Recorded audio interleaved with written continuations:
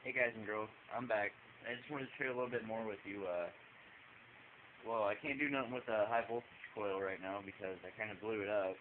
But I do still have that high voltage capacitor, and I've been messing with it some. And right now, I'm going to give you a before and after on what this capacitor will do on those two transformers tied in series. And those are both my unshunted ones. So here's a before.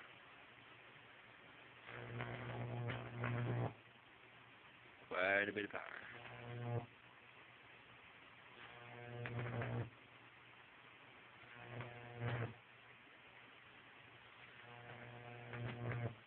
Alright, I'm going to unplug it, short out my capacitor.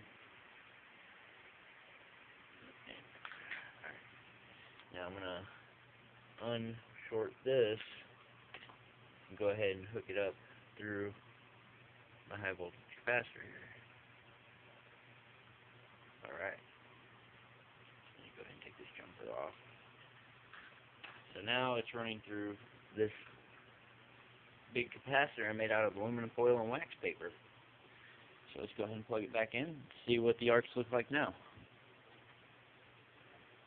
I'm kind of curious because I haven't really tested this myself. Oh, much better. Wow, that's nice. Still smooth.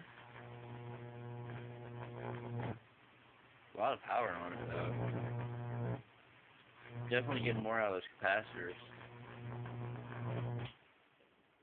Oh, and I popped it. But yeah, so evidently the capacitor will let it draw more through the transformers.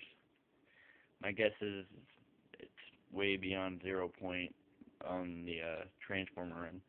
I was reading the dielectric strength on wax paper, and that stuff's pretty strong. You take like 12,000 volts per square inch or something like that before it has voltage breakdown. Yeah, I was thinking about going and buying a whole roll of that, but the problem is you got to find a way to feed it slow, or else when you hook it up, it's just like a dead short in the system. Too much.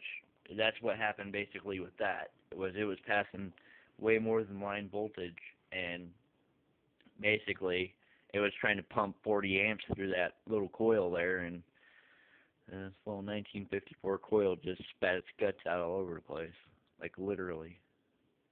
And this stuff is still all over my room, that dielectric oil. That stuff is nasty. Yeah, boys and girls, if you ever do decide to mess with one of these and use a light switch dimmer and stuff like I'm saying, make sure you don't make a ridiculous capacitor. You gotta use something within reason. Honestly, these microwave capacitors here, that's pushing it. That's really pushing that coil. But when I hooked that capacitor there up, it straight just blew its guts out. It was trying to pump like 20 amps through it, and yeah, that wasn't gonna happen. Anyways, just thought I'd share that with you guys.